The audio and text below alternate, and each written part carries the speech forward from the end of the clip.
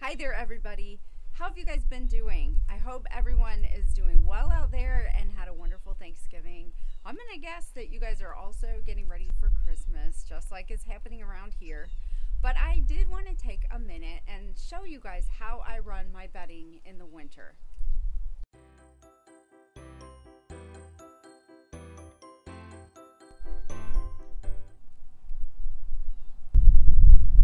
Cold and dreary is the name of the game here in Indiana this time of year.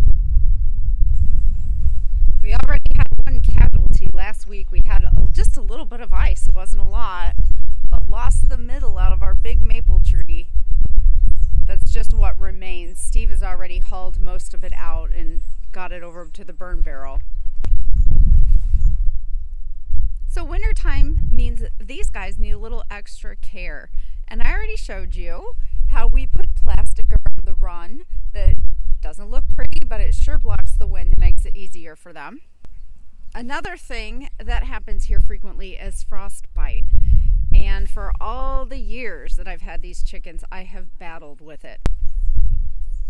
And it seems like no matter what I try, we always end up with a little bit of frostbite.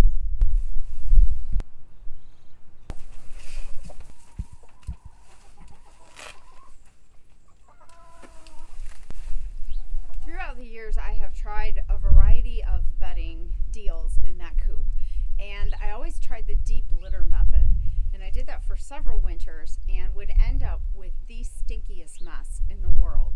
And I tried to adjust because of ventilation or whatever, and try to get that in line with what would cause more frostbite, and I could just never get it straightened around, and I would end up cleaning that coop out probably 2 times a winter of just like a foot deep of nasty shavings. It was always a disaster.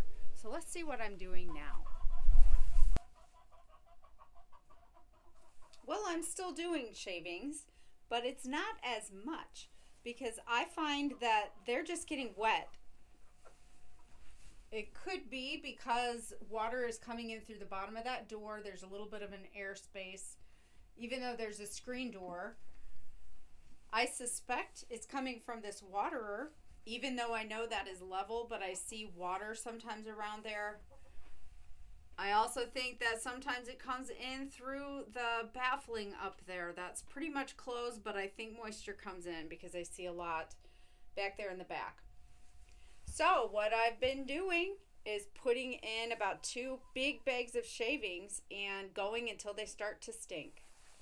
That can be anywhere from, it's usually around 3 weeks in the deep cold winter. Then in my very simple world, when that stuff starts to stink or gets wet, I just roll it right on out the pop doors, bring it out into the run, which you may remember I put a bunch of leaves down. So there's already stuff out here, and this just adds to it.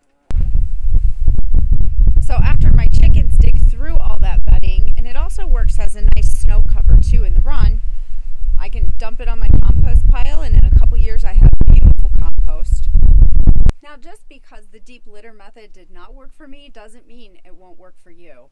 I still think it was a lot of things I was doing wrong, but it just wasn't working out. And in the same token, just because this works for me doesn't mean it'll work for you either. So we all need to do what works out best for us and our chickens. But that said, this has worked out really well for us. And the cost is just about the same, because it used to be I was adding, about 2 bags a month when I was doing the deep litter. And this way I'm still doing about 2 bags a month. I'm just emptying it out every time, which is actually a lot easier to do. So if you haven't liked and subscribed to my channel yet, please do. Hit the notification little bell so that you don't miss any of my videos, and I will catch you guys the next time. Thanks so much for watching.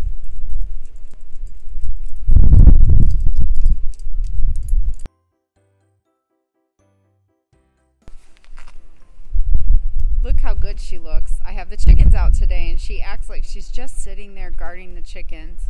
What she's really doing is waiting so she can go eat the food.